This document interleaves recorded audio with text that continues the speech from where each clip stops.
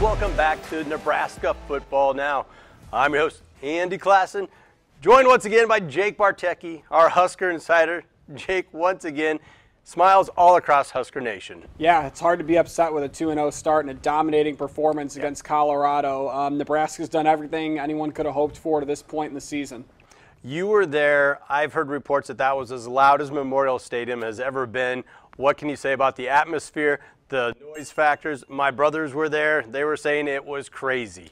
It really was. I haven't covered Husker football as long as some people in that media group, but some people are saying it's the loudest they've ever heard it in over 20 years. And, I've been covering Nebraska for a handful of years, and it's definitely the loudest I've ever heard it. The loudest I heard it on Saturday night was Tommy Hill's pick six. I don't think that was the loudest I heard it.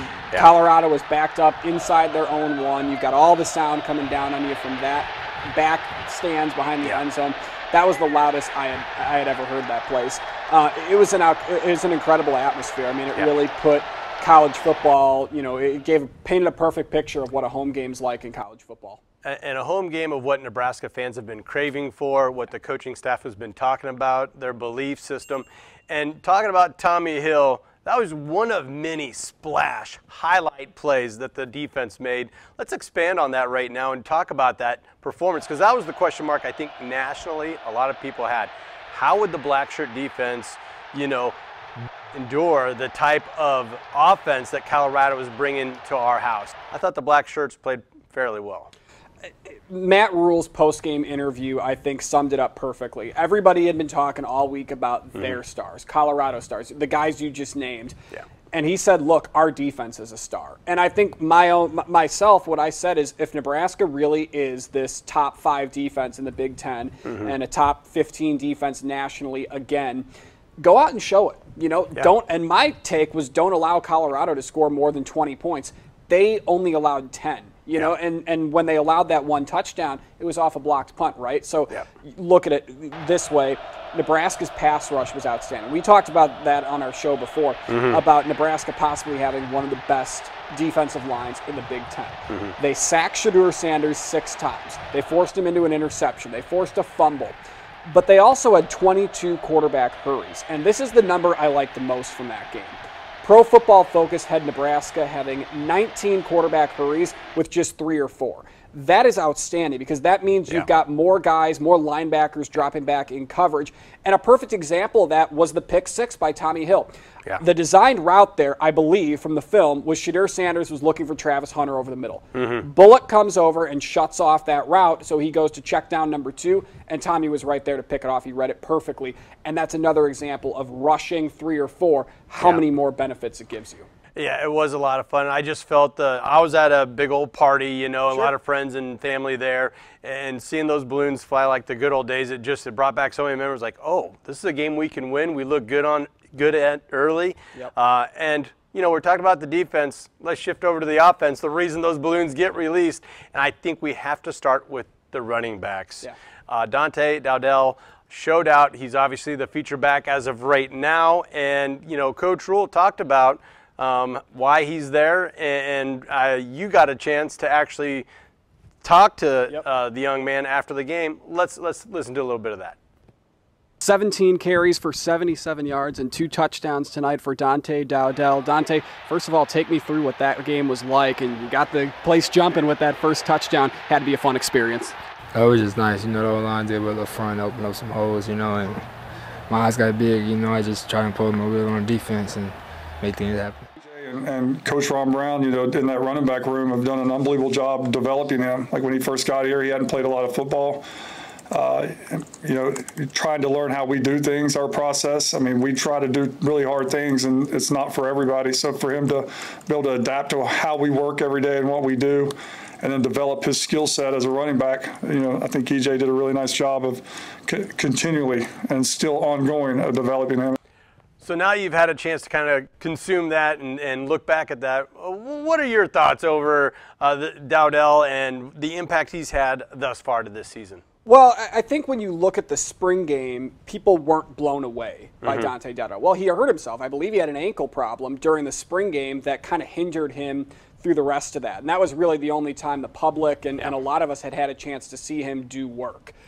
I thought he was outstanding. I think he's been outstanding. He's had 3 touchdowns in 2 games and 77 yards on Saturday, which isn't, it's a great showing. It's not blow anybody away Heisman numbers, but when you're working in 4 total running backs, that gets the job done. Nebraska ran the ball for 4.3 yards per carry against the Buffaloes. That'll work, against any team in the Big Ten. And we talked about this last week. You have to put together some long drives because Colorado has struggled stopping the run.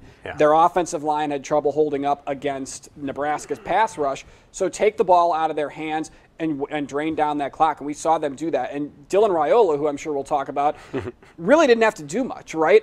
He just had to kind of be a game manager. And that's fine, especially when you have such success on the ground. Yeah, and it wasn't just Dowdell. Like you mentioned Raiola there. A lot of players in their press conference actually talked a little bit about Barney and how he's this close. And we saw it on Saturday. One of his darn penalties. One of those big plays called back by penalty. Let's cut to a little bit of some snippets here of some players talking about the potential that Barney has. Yeah, I didn't know Ja'Cory actually till I committed, and then I found out he was going to be my roommate.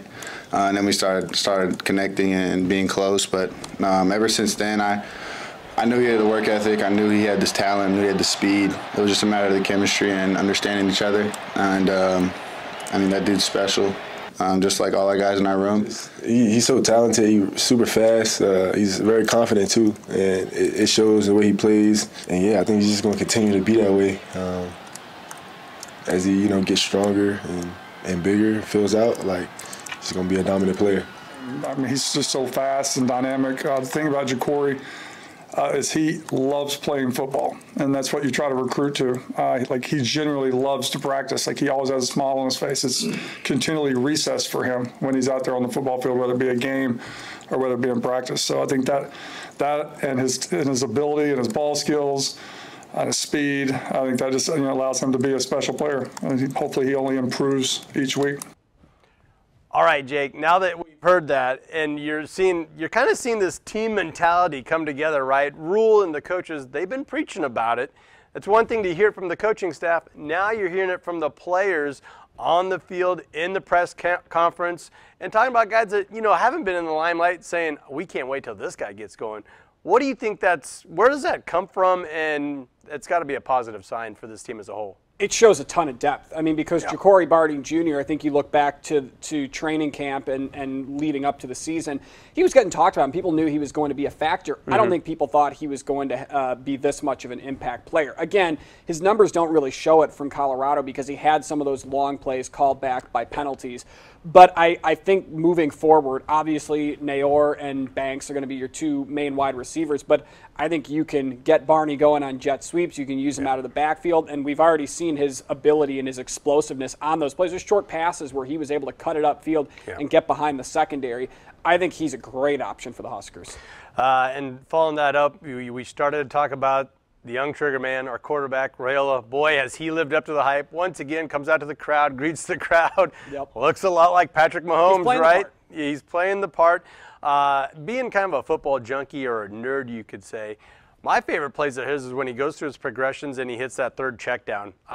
What were your impressions overall of that Colorado game from our young quarterback? Yeah, he didn't have to do much, right? Nebraska ran the ball, and that seemed like that was the game plan, which is fine because I look at it this way.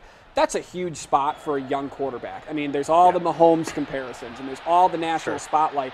When you have the ability to take the ball out of a young quarterback's hands like that and not put him into pressure situations, I think that's a good thing. Now, I will say this. I wish we saw him throw the ball a little bit more than we did. I think my favorite play of that game, obviously you mentioned the 3rd check down, but I liked when he rolled out of the pocket and was able to see Jalen Lloyd break his route and catch that ball down inside the 5-yard line. On the comeback. That was an outstanding play because Dylan Raiola was able to extend it. And I think that's what Nebraska's missed over the last few years is they don't really have a quarterback that can extend plays and then break from their number 1 option. Right. Raiola's been able to do that, and it's shown 75% completion through the first few games. Turn the page, right? 1-0, as running back Dowdell said, that's their goal every week. They got a talented, sneaky talented UNI team, Northern Iowa, the Panthers, they always put together a squad. I never overlook them because, you know, I kind of grew up in this area and I know those guys. And, hey, they've knocked off Iowa. They've knocked off Iowa State in the past. I don't think Nebraska's in a spot where they can take this team lightly. No, Northern Iowa 2-0 on the year. They beat Valparaiso and then St. Thomas of Minnesota for their first 2 wins. St. Thomas was a close game. They won by a touchdown. What I think Nebraska is going to be challenged with this weekend is they're going to see an offense do something that they haven't seen yet this season. UTEP and Colorado were very spread out, the offense, and kind of not quite air raid, but very spread, right? Yeah. This is a Northern Iowa team that averages 250 yards on the ground. Ty Edwards, 6'4", 230-pound running back. I think Tony White and the Black Shirts are going to see a team run right at them for the first time, which we haven't seen in the past, at least not this season. So Nebraska's obviously a top rushing defense. They've shown that. They've gotten a lot of that on sacks. I'm very curious to see how they do against a kind of ground and pound, run the ball right at you football team. And I think Tony White said it best in one of his press conferences where he said this is a good tune-up for Big Ten ball because teams like Rutgers and Illinois that do like to go to the ground game, they're going to see that early. Kind of wrapping things up here, what are your overall impressions? The Huskers are 2-0 for the first time in a very long time. The rankings just came out. So many things are heading in the right direction. In years past, this is where the Huskers have tripped, you know, had to pick themselves back up. What does Nebraska need to do to just kind of stay on track here?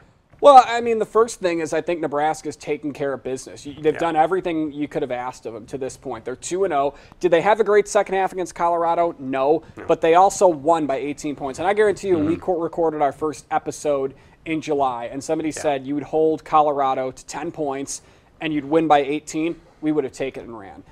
Right now, I think Nebraska just needs to continue, and this is what every coach and every player said, to go 1-0 each week. Continue to improve. You know, last week the penalties were a problem on offense. Let's cut down on the penalties this week. That'd be a good sign of improvement. Let's continue to see Nebraska average 4.3 yards per carry or even inflate that number a little bit. Get better each and every week and go 1-0. I know I sound like a coach, but that's I think they're completely right with what they say in the press conferences about how they need to get better.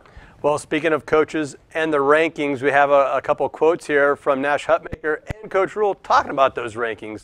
Let's take a listen. It's cool to have that little number by our name, but I mean that doesn't mean nothing. You know, if we don't go out there and perform, it doesn't mean anything. So we're not worried about having that number by our name. We're just worried about going out there and come here to have high expectations, right? You come here to play in big games. You come here to play in front of that crowd. You know, so you get all the reasons why you come here. So you know, we expect to be ranked, but whatever it is, 23rd, 24th, that's not where we want to end up. So you know, go 1-0 each week and see what happens. Well, all right, Jake, I tend to agree with the coach and the player on this one. Yes, it's nice and it's fun to be ranked, but there's still a lot of work to be done, and I really appreciate the honesty from head coach Matt Rule. Yeah, we're ranked. We expect to be ranked, and we're only ranked 23rd right now. We don't want to end at 23rd. We want to be higher than that. What were your impressions?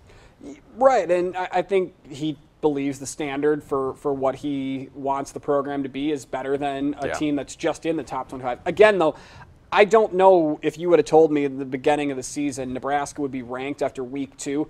I don't know if I would have believed you. I mean, I was a little surprised they even got ranked after the Colorado game. Great that they did. First time since 2019 that they've been ranked, so that's obviously really cool. And first time since 2016 they've been 2-0. But I agree, it's what Nash Hutmaker said. I mean, obviously Nebraska just wants to play well. I guarantee you if they were 2-0 and they were unranked, I don't think anybody would have any other opinion of we just want to play well, we're happy we're 2-0.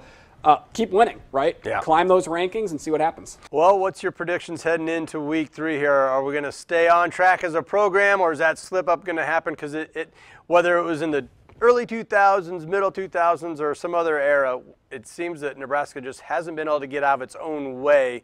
Is this the game, or are you seeing a little bit more, something different this year with the Huskers? I think Nebraska will be okay against Northern Iowa. I think they have better players and nothing against the FCS schools, but I think Nebraska's got everything in their favor. It's a night game at home. It'll be a loud stadium, probably the most hostile environment Northern Iowa's played in a few years. And if Nebraska keeps doing everything they've been doing, strong defense, good pass rush, continuing to run the football, not to mention Dylan Raiola hasn't turned the ball over yet. If he continues that, I don't see any problems for Big Red. Go Big Red. Go Big Red. Jake, thank you for your time and sharing all that wonderful information with us. You bet. For News Channel Nebraska, I'm Andy Classen, and I want to thank you for joining us on another Nebraska Football Now.